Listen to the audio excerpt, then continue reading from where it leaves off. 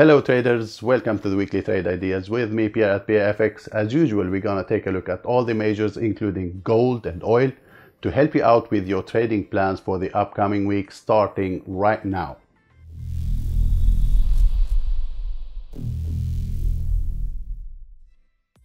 Hi guys, my name is Pierre. Welcome to my channel. This channel is all about helping you grow your trading account and making you a better trader. Now each week I upload a new video like this, so if you're not subscribed, make sure to subscribe, hit the notification bell, and guys, please, if you like the video, do not forget to hit the like button. Let's get started.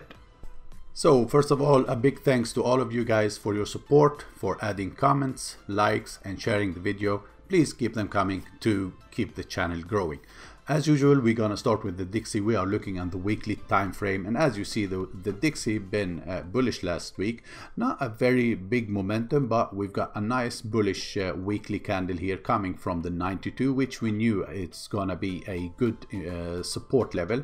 Looking left, we've been trading this level for a while, been tested many times, as you see. So nice bounce at that 92. Checking the daily time frame, what's important here for the bulls that we've got a higher low getting established here. So that is a key move in my opinion, because a higher low could mean you might continue for one more leg to the upside on this market, especially with these rejections here. You see the wicks coming from below, and that it never broke and closed below this structure on the daily.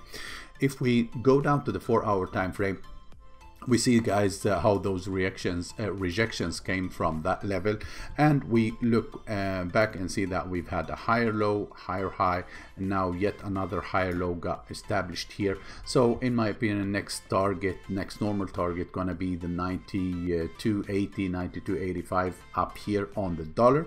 And for further upside, we need to see the dollar breaking above these structures here. This level gonna be a key area, and if we see the dollar breaking above that and holding above that, giving us yet another higher low down below here, that could be a signal that we might continue higher to this next area of interest, either this high, or if we look further left, we check this area here as a potential target. So that's what I'm expecting on this market, but again, they need to break above that previous high for that continuation to the upside. Gold bearish last week, so if we let's go to the weekly time frame. Actually, we see that gold never broke above previous high. It had trouble to break above it. The week before was a spinning top indecision candle, which we had the same here, these candles, and then we've got the rejection. So last week we've got a nice bearish engulfing candle to the downside, a huge divergence, sorry, not this one, a huge hidden divergence on the RSI as well, which as you see it was higher here but equal highs on the price. Going down to the daily time frame, we see what was the level that gave this market the big troubles, and that was this double top here, or maybe triple top as well. Got rejected all the way down, now sitting back at a potential support area. We need to go down to the 4-hour time frame to see what's going on here. So it's pretty simple stuff here, guys. If we see gold breaking below this structure, I'm thinking that we are at least gonna see a retest of the 1755 to 1750 area, and we know what's happening after that. So if this also got broken, as you see, it's totally empty here. It's gonna be a waterfall once again, in my opinion. So not looking good for the bulls at the moment, especially after this impulse. We have a consolidation or a correction move, and we might get yet another leg to the downside, because this is mostly what happened all the time. You get an impulse, you get the correction, and you get the second impulse on the market. So these are most of the time the move that you expect from the market. So any break below this support, that would mean a move back down here to this area. Now if they fail to move lower, then that's also an easy task, because any failure here and bullish evidence, that would mean we are reversing back down, sorry, back up toward 1830 31 area. EURUSD also a bearish week after a retest of this previous high here, never broke above it. We knew that this area gonna be a level of interest. That's why it was marked on the chart. Going down to the daily time frame, we see that after this shooting star formation, things start to slow down. We start getting bearish candle. We saw the market breaking out of this bullish channel. And if we go down to the 4-hour time frame, we see that we've had a lower high here, a break, a correction, and yet another move. There was an attempt to move higher on Friday that failed totally, and the market did collapse back down all the way, going back to this support. So for next week, early next week, any break below these structures, that would mean that we will see continuation to the downside. First target gonna be this area down here, and of course the second target and the bigger target is a move all the way down to this previous swing low. So keep an eye on that for next week. If they break below this structure again, as I said, this will signal further downside. Otherwise it might be support, and keep an eye on this target. If this breaks, if we check left here, this area back here been acting as nice support and resistance a couple of times in the past, so that could be also a level of trouble or your first target if you play it bearish. Now if it's not bearish, then you need to see clear signals here. Do not go for one candle, bullish candle here, and think this will go all the way up, because if we check what happened here lately, we've got a nice bullish candle, we've got a break higher which end up to be a fake out, and the market did push back down. So checking the momentum right now, if we compare these here with these here, the momentum shifted. We've had many long strong bullish candle on the way up, and now we're getting many long strong bearish candle on the way down, which could mean that the bears are taking over. So be careful here. For me, I'm looking to short this market, especially if they break lower. I am short already, but I will add more if they go lower here on a break of this structure at around the 1.18 area. Sterling also did reach a nice level of interest. So the sterling had a nice bullish move here to the upside, to then seeing it breaking out of the channel, finding a little bit of a support, and then the market started pushing higher, but there was never a break above previous high. So this is a failed new high, and printed a shooting star candle on the daily time frame. Going to lower time frame, we see what happened here and why. Checking here, the double top here got rejected here, and it got rejected on Friday. So as for now, we may end up going sideways, consolidation in this range here. So each time they fail to break higher here, I'm looking to short this market back down to the bottom of the range. And of course, for further downside, they need to break below this level to then start looking for a retest of this area. So it is time to add another level here in case the break happens. Then we might start looking for targeting this down here in case they break this level below this area. Okay, so for more upside, it is very clear and simple, guys.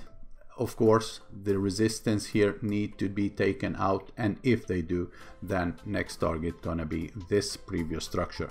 That's also another resistance level that you need to keep an eye at. As you see here, a couple of times got rejected strongly from this area, even here all the way down. So if they manage to break higher like this, you might still see trouble at this area here from the bears defending that level. For me, I'm looking to short this market furthermore if they break below. Got a trade up here, but a small one, because I was not sure if this will hold or not based on the nice bullish momentum we've had here. So it was a small trade. I will check what will happen during next week. If we, after this impulse, for example, get some kind of a correction like this and breaks the flag, then I might add here targeting 1.3740 area. This is gonna be my first attempt on this market after the short trade I had here. USDJPY, nothing new here, still going sideways, consolidation in this ranging zone here. Nice bearish candle, but also we've had a nice bullish candle before, ended up getting rejected with a doji candle. So all in all, even if this market will break below this support here, the next structure of trouble gonna be down below. So this is the bigger range on this market. Okay, this is the bigger range, and right now we're getting a inside range that just bouncing around a ping pong play. You see that better on the 4-hour time frame, and we should keep playing this range for now until we have a break out of it. Just keep it simple, guys. Each time you reach the top, you need to be a seller, and on the bottom we need to be buyers, waiting for this range to break out. It is still been going sideways since back here, okay, and the level to the downside is still the same. The only thing that happened, we've got the first range was this here, got fake out a couple of times. That's why I changed that to this range now, and that is the range that we are playing at the moment. USDCHF also consolidation, nothing new here, still going inside yet another range, this range here on the daily time frame.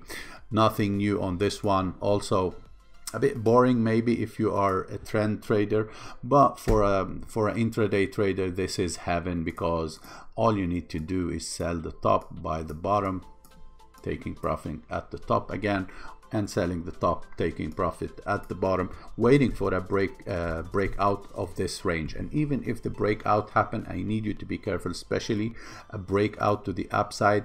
We could meet some trouble here at the top of this. Look how quickly this market moved down after the retest of this level, or after the touch of that level. So we will extend this in case we have a breakout, so to keep an eye on this here. But if they break to the downside, we have a little bit further room to the downside toward this, so this could give you a trade actually if the break happened to the downside. There is a room for you to be in the trade, to have a little bit of a targets more than the one to the upside. Now for total continuation on this, we've had the impulse, we still need the breakout above this previous high. If that would be the case, then of course we will start looking to target this top here. But as for now, we are still in this tiny range down here. Nothing has changed, so keep playing that range for now. USDCAD also been a little bit of a tricky market, but if you look at it on the daily time frame for one more time, checking the 200 moving average, checking all the levels, you see that this market been trending nicely to the upside. Then another attempt, they failed to break higher, but the correction or the rejection never broke previous structure. This is the most important swing in my opinion, that never got broken. The market went back down to the 200 moving average on the daily, found support at that, pushed higher, and then correction and an attempt for a continuation. So if we go down to the 4-hour time frame, the structure that we need to keep an eye for next week is this here. We need to see this broken for that continuation to the upside. So all in all, if this market goes back down here next week, I will look for a bounce from this level once again, because it's been acting as a nice flip zone for both support and resistance, guys. So keep it simple. Any retest toward this level that fails to break lower, look for a bounce back up, maybe to target this previous structure up here. Aussie USD also went back inside this old range after a breakout to the upside. So Aussie, the first break was a huge move to the downside, to then go all the way back up, a brief break above previous high, to then get back inside the range. So it is now playing back inside that old range. And the most interesting thing here, that after this impulse, we've got a correction that seems to be over, and then a continuation, which means we have yet another lower high. So we had this lower high, we have this lower high now, and we might still see continuation to the downside. So for next week, If they break below this structure, I'm looking for continuation, especially a break below this, which was the old range bottom. If that would be the case, then it is, in my opinion, game over, and we might see a retest of this bottom all the way down here on this market. So it's gonna be very, very interesting to see how it will play out, especially with the 200 moving average down here on the 4 hour and the bottom of this old range. New Zealand USD looking a little bit better, but as you see here, once again broke above the 200 moving average, failed to hold above it, went back below, and after that we've got 1, 2, 3 attempts to push higher, especially on Friday. This was a huge attempt here and got rejected all the way back down. So this is a warning flag again. Fake out here, seems to be a fake out here. So if this is a little bit late. Aussie is already in the old range, as you see here. Inside the old range, it is almost the same structure. New Zealand still not there, so maybe it is lagging, and since Aussie done the first move, we might expect New Zealand to do the same for next week.